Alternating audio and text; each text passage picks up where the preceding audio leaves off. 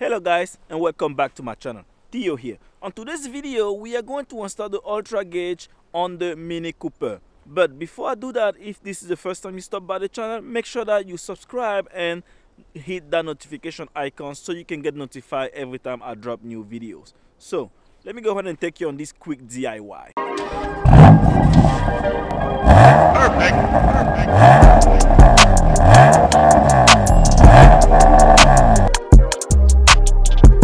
Alright, so this is how the box come up.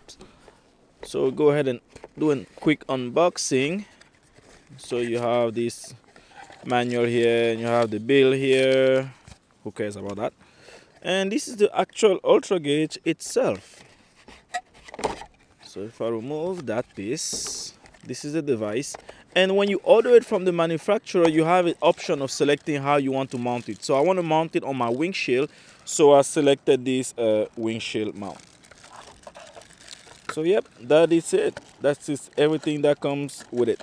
This is a little bit how the finished product is going to look like. So I've mounted that using the windshield mount. The UltraGauge is mounted, but now all I have to do is pretty much route the cable. So I'm pretty much going to go in here and route it inside this compartment all the way to the OBDII port, which is right up here.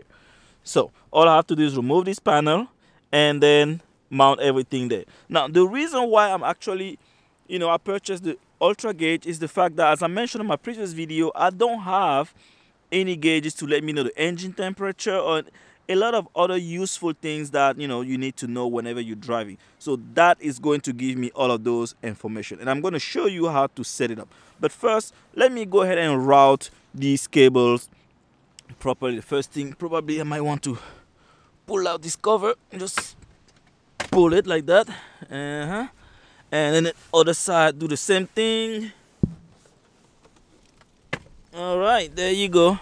So that's going to help me now secure. So let me go ahead and put the cables, then I'm going to walk through to how exactly I pull all the cables. All right, so as you can see, I've routed the cables that is coming from the UltraGauge right here. So it's kind of going there. It's going to go this way down here. And then I've measured the amount that I need.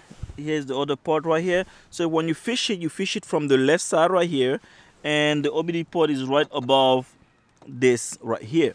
So right now what I'm gonna do is I take an old credit card and I pretty much just fish everything through the hole here, and it fits pretty nice in there. As you can see, the cable is hidden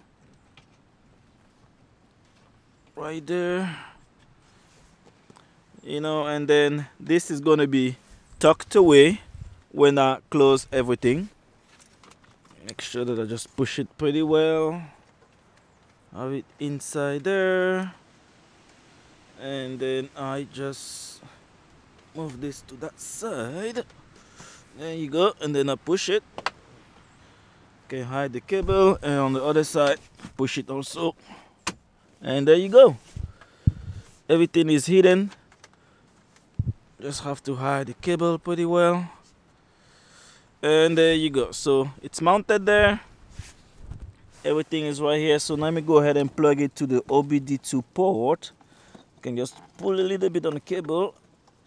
And OBDII port is right here. And bam, it is plugged up. So now, first time you plug it, it's going to do this, which is normal. Let me go ahead and get inside the car and then show you the setup. So the UltraGauge actually, has over 100 functions that it can read from any car. So this is not Mini specific, and anytime you purchase this, you can use with any car. For example, now I have a Mini, I can use this. So if I move to another car, I can just remove the device and go ahead and use it on another car. Now the only difference is that each car that you use is going to read all the function that it can read and then show you only those ones. The device comes pre-built in with a lot of features, a lot of things that it can do, but then it just adapts to your car. So this one can actually read codes also. So whenever if I have code and check engine light, things like that, this device is also going to read it for me. Now at the beginning, it's doing this because it's scanning all of the module that you have on the car so that it can read it.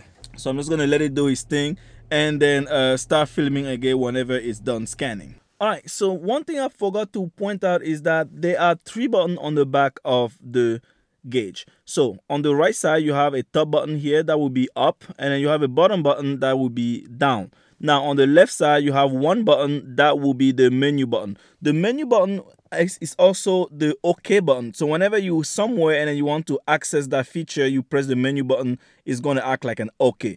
So here, since our car has a 13.5 gallon, so we go ahead and actually select that so that we can make changes. When it's blinking is the time that you can make changes, as you can see. So we go down really quick. All right, 13.5 gallon. We press the menu one more time and asking us to select the engine size. We have a 1.6 liter. So we go ahead and navigate all the way to 1.6.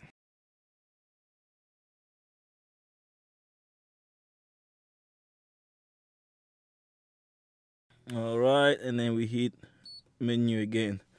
Okay, so it's just providing you some type of warning. We can pass that after pressing the menu again. So this is by default what you have with the system. So it turned off because I have the engine off so that it will not drain my battery. So let me go ahead and turn on the engine. So if we press the menu and hold it,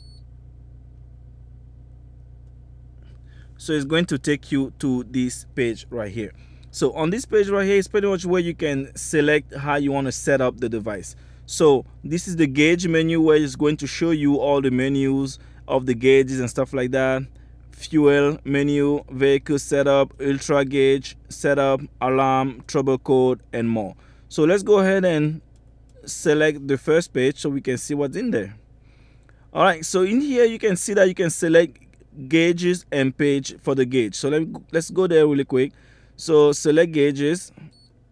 All right, so this device can show you up to 7 pages of gauges. So let's scroll and use the first page.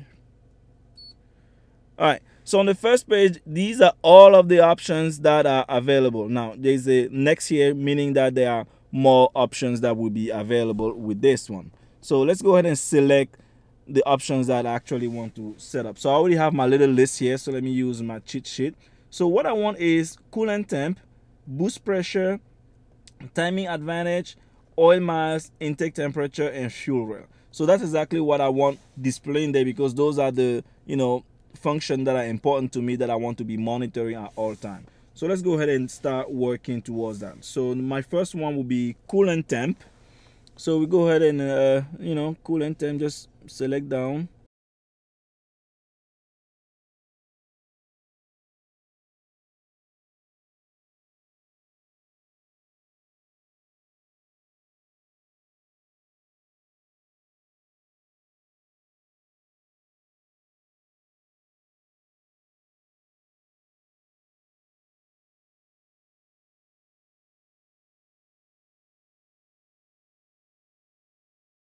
All right, so I am done setting up, and what I have here is simple. Engine temperature, PSI for the turbo, and right now, as you can see, it's showing me an alert. It's showing me that my battery values are not great, so maybe my battery is going to die on me soon. So it's something that I have to check. So this is the importance of having something like this, because it helps you prevent things. Imagine, for example, that my battery is going down and then I'm on the side of the road somewhere in these cold days. So having this is going to prevent me from having an issue, because as you can see, it's showing me the alarm right here. All right, so once the alarm clears, so here I have timing advantage, and I also have the oil mileage so that I can monitor the next time I need to do my oil change. So I want to be able to do my oil change every 3,000 to 4,000 miles. So I start counting from today. 3,000 miles, then I'm going to do my oil change, intake temperature, and then the fuel pressure. Yeah, so this is the importance of having this gauge right now. So now every time I drive my car, I don't have to worry about anything else compared to engines temperature and things like that, because now I have this gauge that is doing everything for me, and the cable is wired. It's true I can see this one, which I might have to change this mount maybe in the future. I don't know, it all depends, but so far it serves its purpose and I love it. So how did you guys like this video? If you did, you know, make sure that you leave a comment and follow me on my social media Instagram account. Again, thank you for watching and see you on the next video. This UltraGauge is awesome.